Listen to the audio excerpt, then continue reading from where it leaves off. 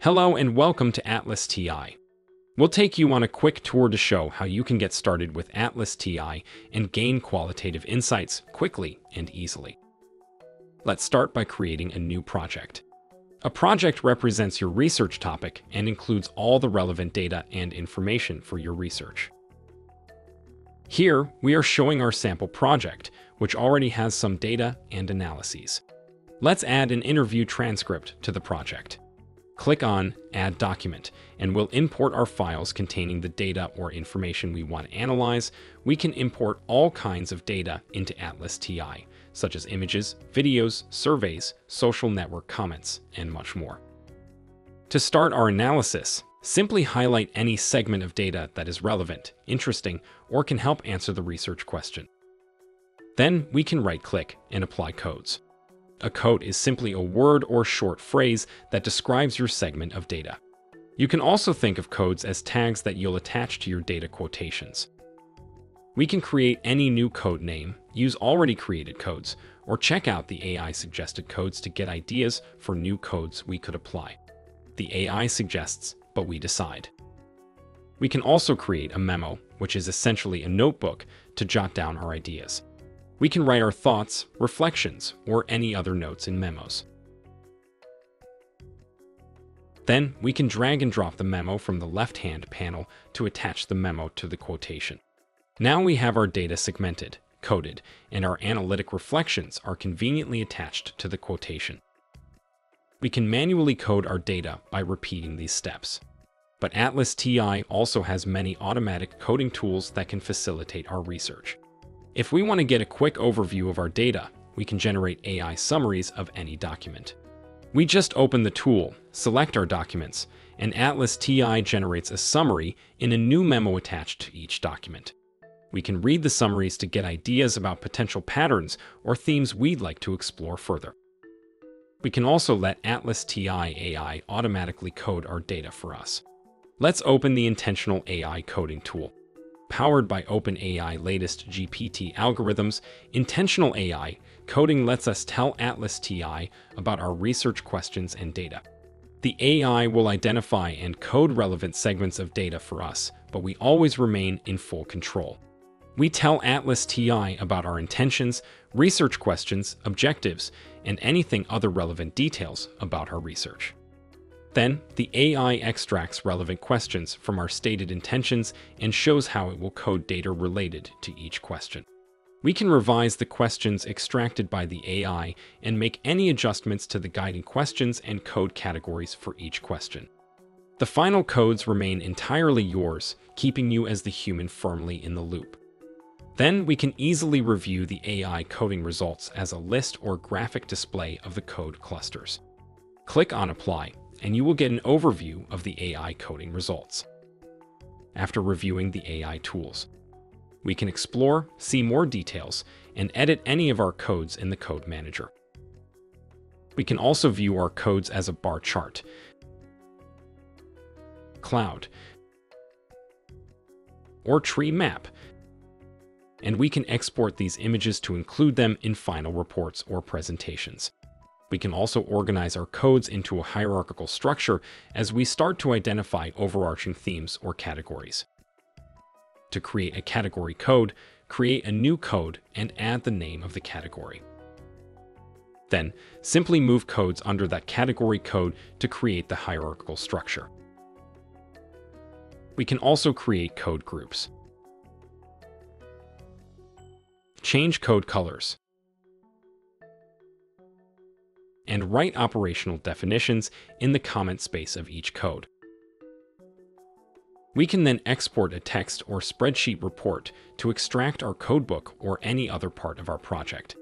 All of the managers in ATLAS.ti work the same way, so we can use these to organize and export reports about any part of the project, such as documents, memos, and more.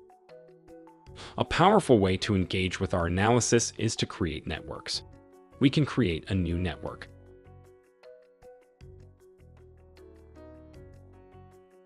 And add any parts of our project by dragging and dropping them into the network. We can link codes together and describe the relation between the codes. Any associated quotations can also be easily imported by right-clicking on a code. We can also view our code comments, frequencies, and previews. The nodes in the network can be rearranged as we prefer, and we can use the different layout options to automatically organize the nodes in the network. Everything is fully interactive, so you can also double-click on any part of the network to view the original source, such as where a quotation comes from. All data associated with a code or a memo's full contents. Networks can help us brainstorm, create conceptual frameworks, or summarize our findings. We can export the network to include it in final reports or presentations. Now that we've coded our data, let's explore our analysis to get the bigger picture. We can examine which codes appear together in our data with the Code Co-occurrence tool. On the left, we see all our codes, and we select which codes we want to put in rows and columns. The table shows us how many times the codes appear together anywhere in our project, which can give us ideas about patterns among our codes. Everything is interactive, so we can click on any cell in the table to see the underlying data quotations on the right-hand side. We can also view the results as a Sankey diagram, bar chart, or force-directed graph. These data displays are all interactive, and we can export our results to include in final reports or presentations. Next, let's examine how many times our codes appear across our data. Open the Code Document tool. On the left, we see all our codes and documents, and we select which codes and documents we want to analyze. The table shows us how many times the codes were used in each document. We can click on any part of the display and see the underlying data quotations on the right-hand side. We can also view normalized and relative frequencies for more fine-grained comparisons.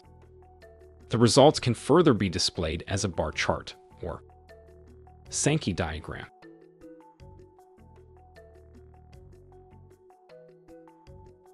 And we can export our results to include in final reports or presentations. This tool helps us understand where in our data our codes were used, and it's great for within-case and cross-case analyses. Finally, saving backup copies is always important. We can export the ATLAS.ti project to save an external copy that can be imported into ATLAS.ti Windows, Mac, or web on any other computer. We also can save our project in the online cloud storage so we can easily download it on another computer with ATLAS.ti Windows or Mac. ATLAS.ti also makes it easy to collaborate with others. We can share our project by sending the exported file or sharing the link to the project stored in the cloud. Team members can work on their own copies of the project at the same time. Each person's copy of the project can then be merged together, and we can calculate the intercoder agreement. In this video, we've given a quick overview of how you can use ATLAS.ti, but there are many more tools and features you can explore. With a single ATLAS.ti license, you have unlimited access to all our platforms, including Windows, Mac, and web, and you can move your projects across these platforms. You can also choose a license for multiple users and invite as many people as you wish to use it. All users are conveniently managed by our license system. So as soon as one person logs out, another person can log in. This guarantees the most efficient use of multi-user licenses. For further guidance, check out the quick tour and other resources on our website. If you ever have any questions, please count on our free live support. We are here for you 24 hours a day, 5 days a week, via live chat, telephone, and email. We have many international telephone numbers, so you can call the number for your country and only pay any local fees. Our mission is to make qualitative research easier for everyone, everywhere, and we are here to help you succeed. With ATLAS.ti, we empower you to be the best in your research. Rest assured, we are always at your side.